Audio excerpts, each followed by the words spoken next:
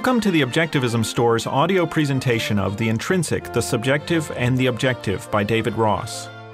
At the Objectivist Center's 2001 summer seminar, Dr. Ross offered this engaging overview of one of Ayn Rand's most important contributions to philosophy, the objective, subjective, intrinsic trichotomy. Objectivity is under attack from many directions today.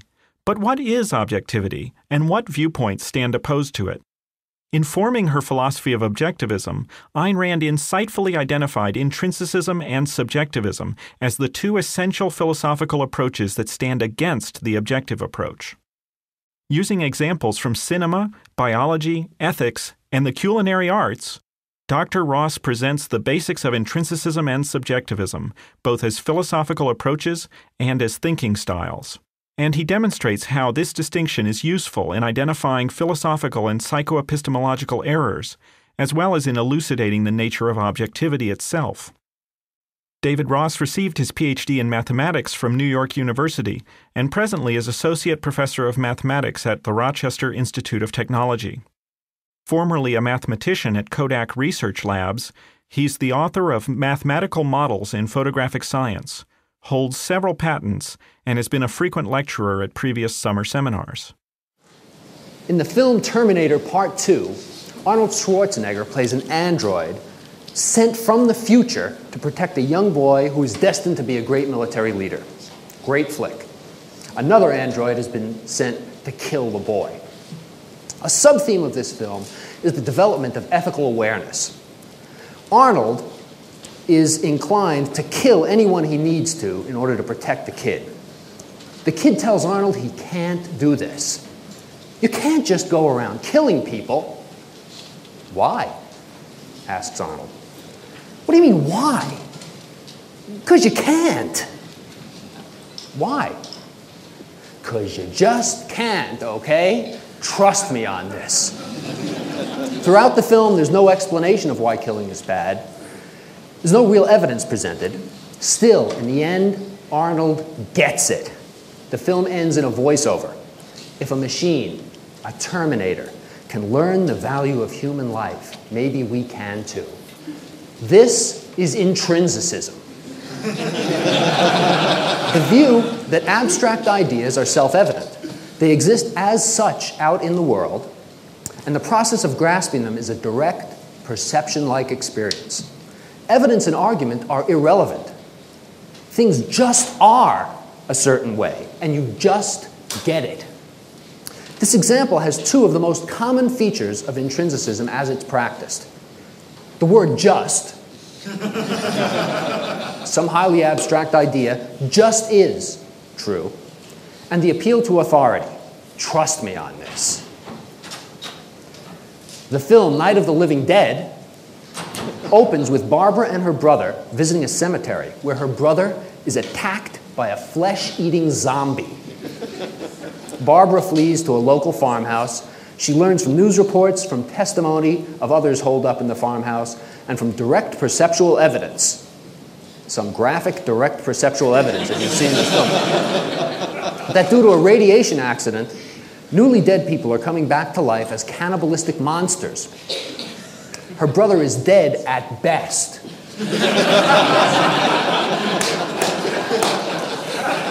At worst, he's one of the living dead. She refuses to face this fact, insisting, contrary to massive evidence, that Johnny is fine.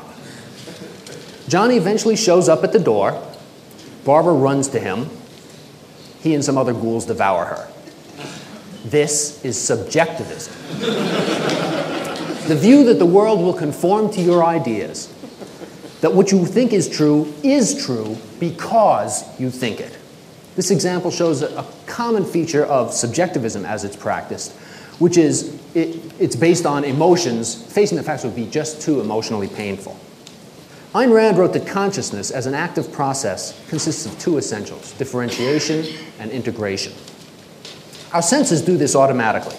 At the conceptual level, differentiations and integrations are no longer automatic, but they are absolutely essential. Making accurate differentiations while keeping our integrations broad enough for unit economy is fundamental to objectivity. The concept of objectivity as David pointed out, is central to objectivism. It's the attribute that characterizes proper thinking. As with any concept, to understand objectivity, we'll have to differentiate its reference from other commensurable things, right? Which means differentiating it from other styles of thinking. This is the most important purpose of the concepts intrinsicism and subjectivism. And I want to say, I think these, among the many brilliant things that Rand did, the identification of this trichotomy is absolutely a central, crucial bit of brilliance from her. So intrinsicism and subjectivism are two broad classes of philosophical theories, and there are two broad classes, associated classes, of psycho-epistemological styles that Ayn Rand invented to identify, she didn't invent them, identified in order to help us understand objectivity. Now, a secondary and important purpose of understanding intrinsicism and subjectivism is to help us classify and thus understand certain philosophical and psycho-epistemological errors. With this in mind, I want to anticipate an objection to my presentation today. I'm going to present and discuss intrinsicism and subjectivism. I'll give explicit formulations of some of the aspects of intrinsicism and subjectivism that few hold in explicit form. Okay, I'll present them with a level of consistency that no actual intrinsicist or subjectivist would ever buy into. Okay? Finally, you should keep in mind that while we're going to be contrasting intrinsicism and subjectivism with objectivity, this is not what an intrinsicist or a subjectivist would do. Right? One of the causes of their errors is that they think intrinsicism and subjectivism, or at least they think implicitly that intrinsicism and subjectivism are the only two options. Okay?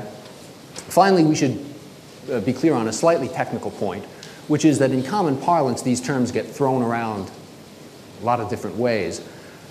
In particular, what we call intrinsicism, when we use the term intrinsic, is what a lot of people, in particular non-objectivists, would often call objective. Okay, so they might see it as an objective-subjective dichotomy, whereas we see it as a trichotomy, and what they mean by objective, we mean by intrinsic. So I don't want to be making a straw man argument against philosophical positions that require, and in some cases deserve, subtler explication and analysis. I just want to characterize these broad philosophical and psycho-epistemological tendencies so we can understand objectivity and avoid errors. So the movie examples that I gave you focus on ethical subjectivism and intrinsicism. This is the context in which intrinsicism and subjectivism are most familiar. Generally, the religious approach to ethics is intrinsic, right? It's an intrinsicist approach. And the relativist approach to ethics, which is associated with the political left these days, tends to be subjectivist. If you want to get a good dose of intrinsicism, you can do it any day by turning on the radio and listening to Dr. Laura, right? I mean, she's unbelievable in that. And if you want a good dose of ethical subjectivism, go to college. Ethics is the subject that matters most in one sense, right? It's the subject that establishes the principles of living well, and that's what it's all about. Okay? But in another sense, in the sense of causal fundamentality, ethics is derivative. It depends, as do all subjects, on epistemology. The correctness of one's views on any subject are limited by the correctness of the methods one uses to arrive at them. Even when one uses proper logical methods, care and effort are required if you want to get the right answers. Flawed approaches like intrinsicism and subjectivism are doomed from the start. So, as objectivists, we're interested in convincing others that a political system based on individual rights and the cultural values of independence, productivity, rationality are good. If we want to eliminate bad ideas, we have to know what causes them, and what causes them is epistemology. If an intrinsicist environmentalist argues to you that the snail darter or the spotted owl must be preserved at any cost because species diversity is intrinsically valuable. What you have is not an argument over politics or environmentalism. What you have is fundamentally an epistemological disagreement. If a subjectivist social theorist says that proper education, and I'm quoting here from Paolo Freire, a sort of postmodern education theorist, that proper education, quote, denies that the world exists as a reality apart from men, unquote, what you have is an epistemological debate, not a debate over pedagogy. So I'm going to start out with some examples of intrinsicism and subjectivism in various fields, right? Metaphysics, cooking, and physics. Okay. I don't think Aristotle actually put cooking in between metaphysics and physics. But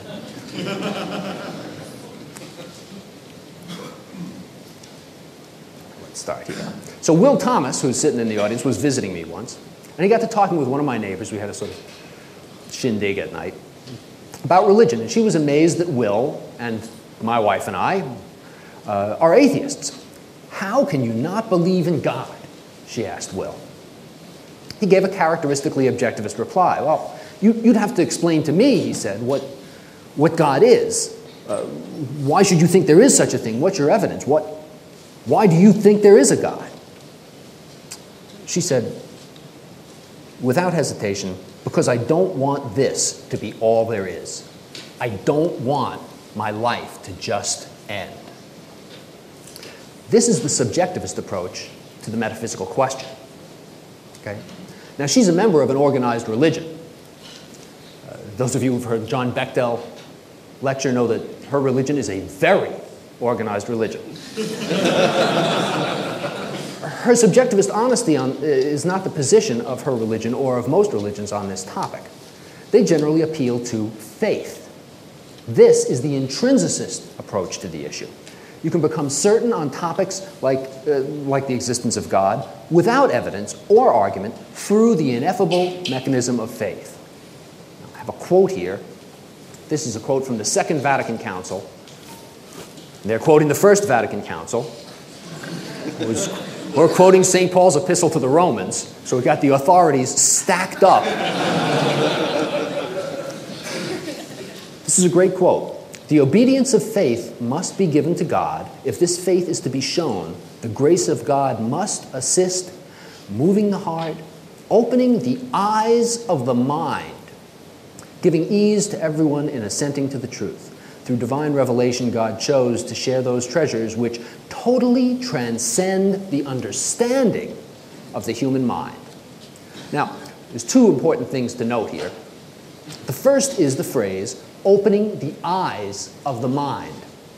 This is the essence of intrinsicism, the idea that the mechanism for acquiring abstract knowledge should be automatic, like perception. So, I've never seen it in a more naked form than this. Second, that awareness, quote, transcends understanding, unquote. So there's no method by which we can get this knowledge. That's metaphysics. Now we're into the kitchen.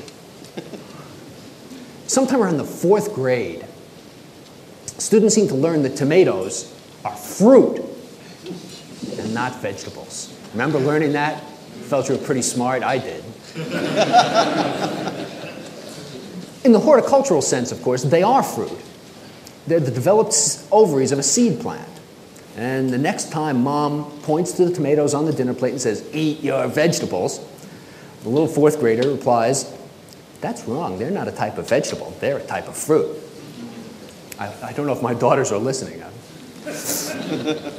Now, in the culinary context of Middle America, vegetables are bits of plants, usually salty, bitter, or bland things, that one eats grudgingly as part of the main meal.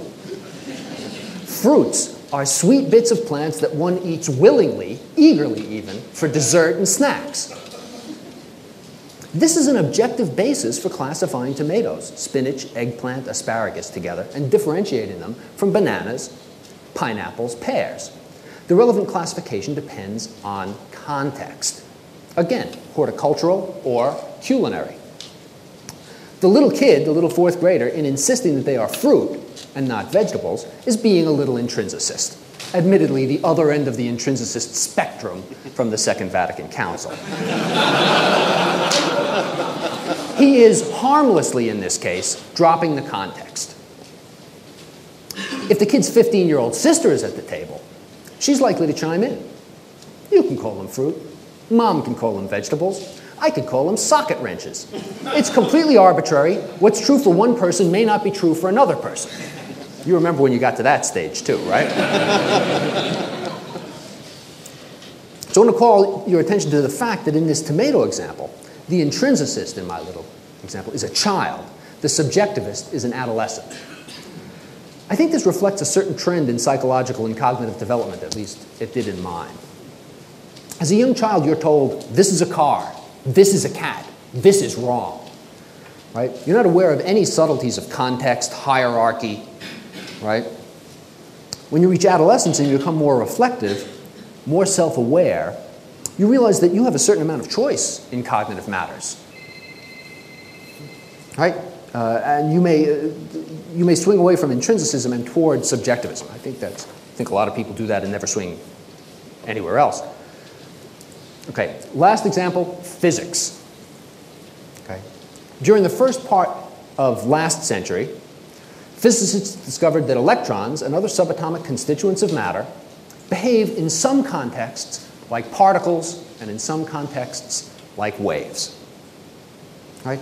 They are like particles in the sense that if you try to detect them with some sort of sensor, they arrive discretely, sort of plop, plop, plop, like water dripping from a faucet. In other contexts, they behave like waves. They're like waves in the sense that they exhibit interference patterns in a way that I won't get into here. But they exhibit interference patterns like waves on water. A thing can't be both a particle and a wave. Right? The properties of these two things, some of the properties contradict one another. And as you know, the conundrum related to this wave-particle duality is at the root of quantum mechanics and the immense philosophical debate it's stimulated. An intrinsicist approach to this paradox, now I've known people who took this, might be to say that the electrons must be, or would be to say that the electrons must be either particles or waves. They either have the abstract essence particle or they have the abstract essence wave. Right? And you just have to, somehow, we've got to figure out which. The subjectivist says, well, I told you so. You were wrong to expect that things have identities in the first place. If you want examples of this, read books like The Dancing Wu-Li Masters. I don't know if anyone has read this. Popular book explaining, comparing quantum mechanics and Eastern mysticism. Several of these books, 20 years ago or so. Quote from that book, "Physics is the study of the structure of consciousness." Objectivity in this matter says, well, we're in a whole new context, aren't we? In the realm of really, really small dimensions. It would have made things simple if the concepts we formed at larger dimensions simply went over directly, but they don't. I knew that was possible. I understood the contextuality of my concept formation when I did it. I guess I'll have to form new concepts or perhaps extend and alter some of the concepts that I have in order to account for the newly discovered facts in this new context. So those are my three opening examples: metaphysics, kitchen, and physics. I'm going to start off then with a discussion of objectivism, the objectivist account of the nature of knowledge, focusing on objectivity. Then I'm going to move on to intrinsicism and subjectivism with the objectivist theory as a context for understanding the other two. Let's start with the nature of knowledge. What is it? What is knowledge? Thinking. What is it? How do we do it? To discuss these matters, we need a starting place. One of the cornerstones of objectivism is the recognition that there is a starting place, not an arbitrary one, a given, objective, absolute starting place. Perception. We're aware of things, persistently, unstoppably. Light enters our eyes, and we're aware of colored blocks, moving creatures, buildings, flowers. Pressure waves are incident upon our eardrums, and we're aware of footsteps, bells ringing, voices. Of course, at the basic level, we're not aware of these things as flowers and footsteps. Our direct experience of the world is given. It's not something we can invoke, and it's not something we can stop. I mean, short of death. Our direct perceptual awareness of the world is the basic fact, ground zero. It's unavoidable and, in the deepest sense, undeniable. The acquisition of knowledge is the organization of our perceptual experiences. Thinking is how we perform this organization. Perceptual experience is literally an endless, mind-bogglingly numerous stream of unique particulars. Just consider the things in your visual field right now, and consider how many such distinct visual fields you encounter in the course of a single day. By organizing these experiences conceptually, knowledge, in David Kelly's definition, is awareness in conceptual form.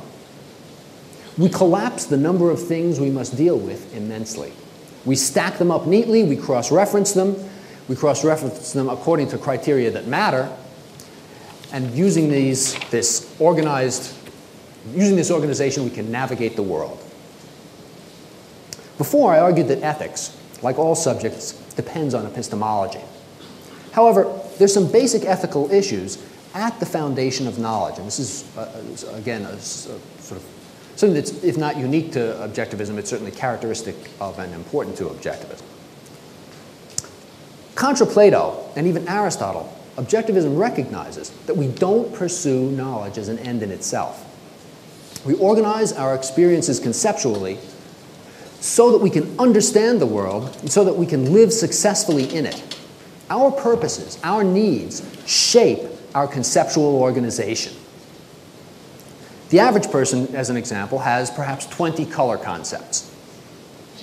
An interior designer may have hundreds. I don't know if you've ever had the experience of buying Venetian blinds, right? And they come with this incredible, these named colors. We have principles for driving automobiles, but we have no such principles for zipping through the skies with our Buck Rogers jetpacks. Not yet. So that is my broad outline of knowledge. It's the conceptual organization of our direct, that is perceptual, experience of reality. And that organization is shaped by our purposes, by the requirements of our lives. As we go on to talk about more specifics of the objectivist epistemology, I'll try to show how these reflect the basic view of the nature of knowledge and its acquisition. I think that this basic view provides an integrating theme that can help us understand more specific issues. Okay, so we want to get on to two fundamental theses of objectivist epistemology. Let me get that outlined here. And the first of the two main pillars of objectivist epistemology is the primacy of existence. The objects of awareness exist and are what they are, independent of our awareness of them. Okay? Consciousness is awareness of this independently existing world. The primacy of existence is axiomatic. It's not a particular feature of reality, not a particular feature of which we're aware. It's a propositional foundation of the basic given fact that we are aware of things. It's literally undeniable because the act of denying it will be an affirmation of something, and thus an affirmation of the fact of the awareness of things. Okay? This property of axioms, their undeniability, is called the self-refutation property. We'll have occasion to consider it in our discussion of intrinsicism and subjectivism. Now, there's often confusion about axioms, about their purpose in logic according to objectivism. One reason is the objectivist view of knowledge as the conceptual organization of perceptual experience is simply alien to much of the rest of the culture. Another reason that there's confusion is the term axiom is most well known in connection with formal deductive systems. in which an axiom is one of the basic statements from which others are deduced. I have to admit, of course, my field of mathematics is one of the sort of the classic example in which we use axioms in this term axiom in this way. This is not what objectivist axioms are. The axioms do not dictate the content of knowledge. That comes from perception. Right? The axioms summarize in the broadest form the method for organizing knowledge. The axiom of existence reminds us that reality is the source of data, the only source of data. If we find ourselves looking to a supernatural realm, if we find ourselves making things up out of whole cloth, this axiom reminds us that we're wrong. The axiom of identity, in the form of the law of non-contradiction, tells us that if we find ourselves regarding something as, say, wet and dry at the same time and in the same respect, we've made a mistake. The axiom of consciousness, specifically the fact that consciousness is identification, tells us that if we start thinking that reality will conform to our ideas, we're wrong. The second fundamental thesis is the identity of the mind. The mind is a real thing like any other, and like any other real thing, it has an identity. What's this identity like? Well, it has volition, the capacity to focus attention. It receives perceptual data.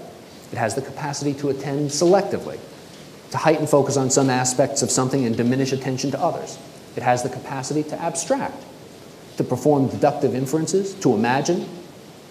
The mind's capacity for attending to particular things is limited. Short and long-term memory are limited. The speed with which we can make inferences is limited. The mind is fallible.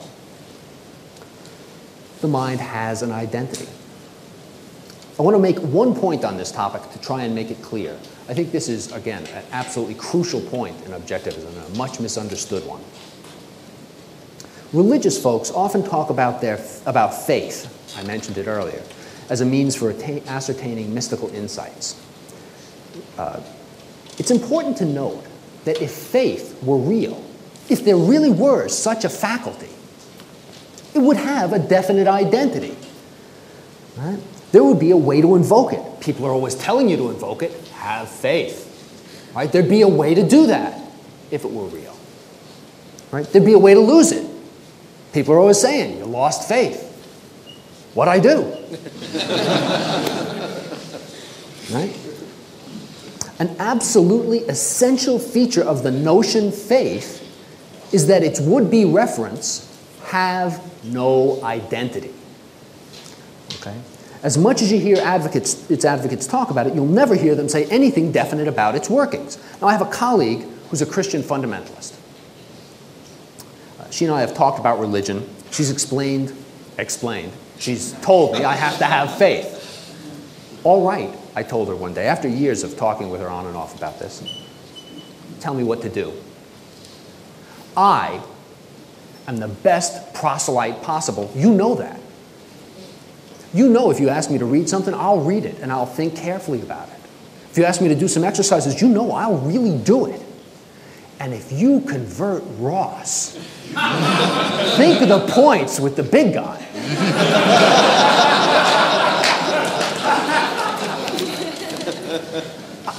I'll get back to you, she said. Now, that was almost 10 years ago. And I don't want to point out this, I don't mean, well, I do mean to ridicule this poor woman. But I don't simply want to do that. This is a serious woman who's thoughtful about, to some degree, about her religion. Right? She's certainly not an obvious crackpot. But she's never going to get back to me because there's nothing for her to tell me. Right? There's no mechanism that she can tell me of how to invoke this thing she wants me to do. Okay? So, for those of you familiar with David Kelly's work, the would-be faith, like all such would-be means of revelation, fits the diaphanous model. Okay. So, next I want to move on to logic. So far I've talked about epistemology, philosophical theory of the nature of knowledge. Now we want to get on to logic, which is the actual method we use to acquire knowledge. Most of you learned in college about modern logic, by which, again, my field is sort of a locus for modern logic, mathematics. And by modern logic, we mean the study of formal structure of deductive systems. Okay? And these days, that view of what logic is more or less dominates. I will admit I went through a long period in college myself where I simply regarded that as what logic was. The objectivist view of logic is very different. Knowledge is our perceptual awareness of reality organized conceptually for a particular purpose to advance our lives. Logic is the method of doing this. The method is determined by the nature of by three things. By the nature of the content, reality. By the nature of the tool, our minds. And by the purpose, our lives. I want to see how logic reflects these three elements. I want to consider some objectivist logical principles and practices. Okay, so what we're going to do is make a short tour through logic, right, and see how it reflects these three basic principles. Okay. First, integration.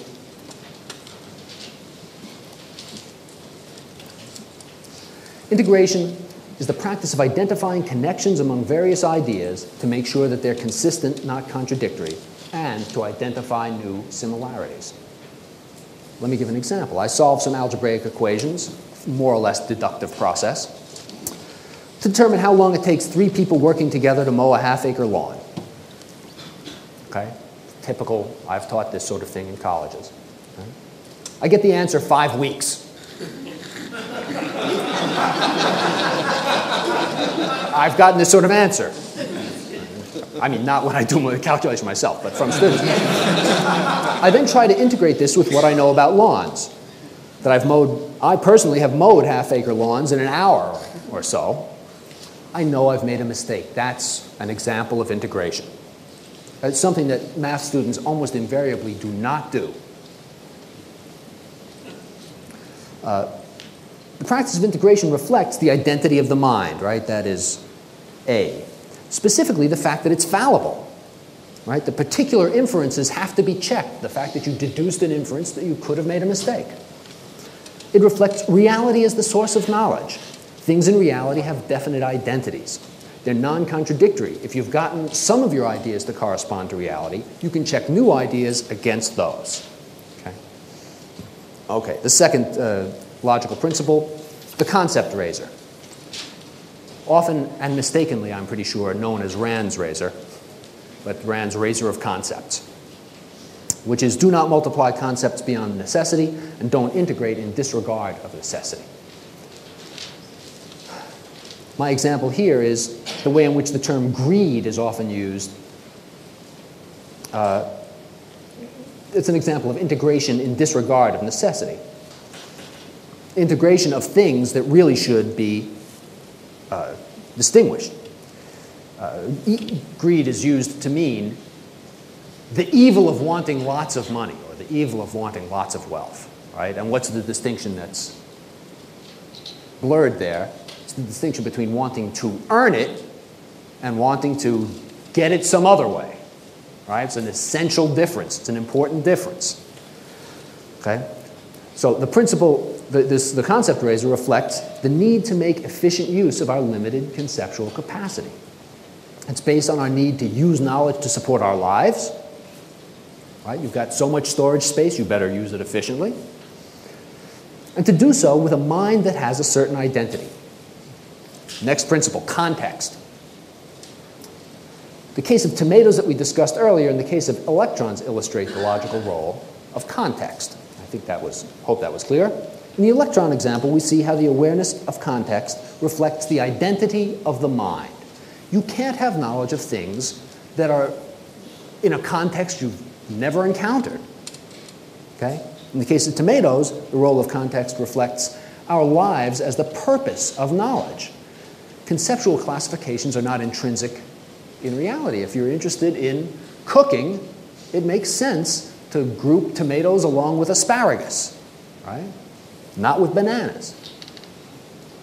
Okay, the next principle, Rand's question. Rand's question is, what are the facts of reality that give rise to this concept?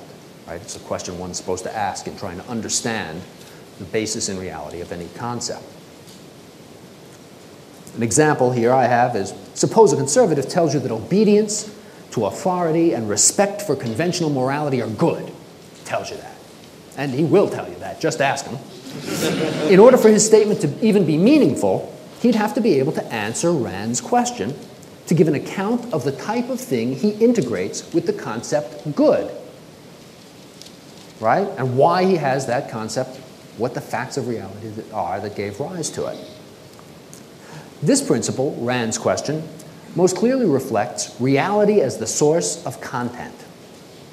If you hold a valid concept, it must be an integration of real existence that are differentiated from other things on an objective basis. The principle also reflects the identity of the mind.